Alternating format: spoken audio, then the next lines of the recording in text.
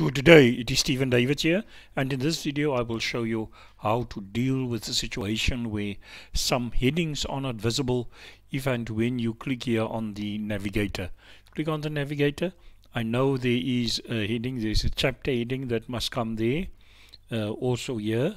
So if and when these headings are not showing here in the navigator, you then go to the tools option in the menu, go to tools, and then you go to the chapter numbering, click on chapter numbering, and on chapter numbering you may see that one of these outlines are not assigned to a heading.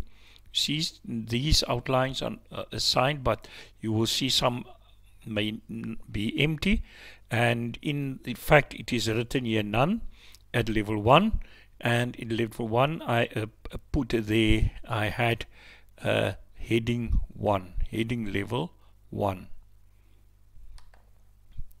Okay, and then when you do it, you just click OK, and now you will see the headings changed, and in fact the heading 1 is the as it must be.